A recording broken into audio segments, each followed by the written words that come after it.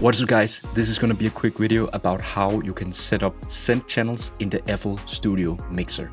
Let's get to it. So in FL Studio, we have the mixer right here. Right now you can see I don't have any scents. So what I like to do is that I want to go all the way to the end of my last channel. I'm going to right click on it and then go down to layout and select dock to the right, because then we get it over here. So it's kind of like stuck to the right, so I can always access it. So the first thing that I want to do is that I want to create a reverb scent, give it a color. I like to be organized when I'm working in FL Studio. We can go here and dock another one to the right. We can call this delay scent. Also gonna get the blue color, and we can create, let's just make a chorus scent. You can quickly shift channels by holding down Alt and using the arrow keys. So how scent works is basically that you go down here, you have the routing options down here. You can see that the mallets are being routed to the master output, but I also want to route the mallets to these scents. And you can see these different arrow icons down here.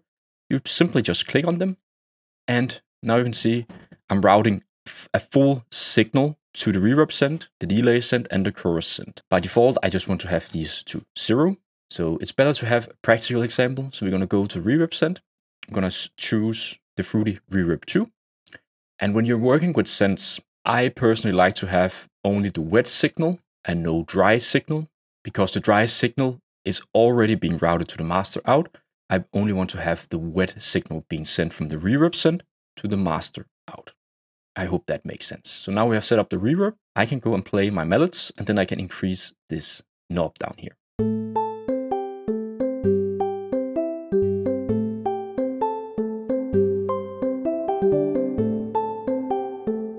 Now we get some sweet reverb to the mallets. And you can basically pretty quickly just bypass this by clicking here.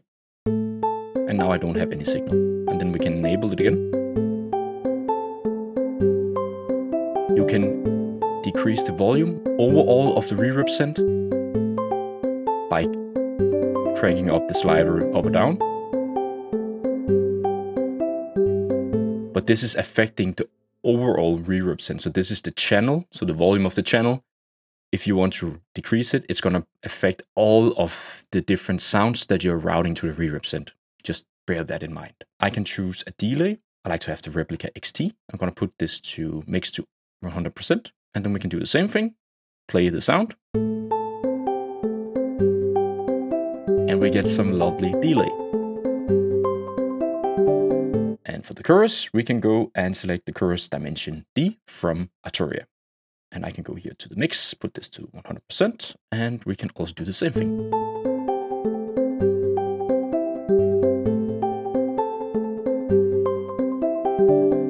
The benefits of using scents are that you can reduce your CPU usage.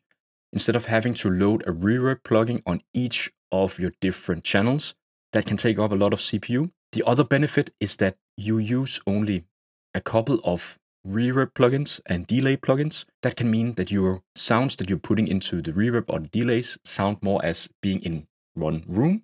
That can be a huge benefit if you're going for like a more like joined together sound. I just like to do it because it's just more, it's quicker to, instead of having to put in like a dedicated reverb, delay plugin and so on, I can just grab a sound and route it to the scents, and then I add the effect immediately. Like one tip that I want to add to using scents is that when you're using these plugins, they can generate some unwanted frequencies.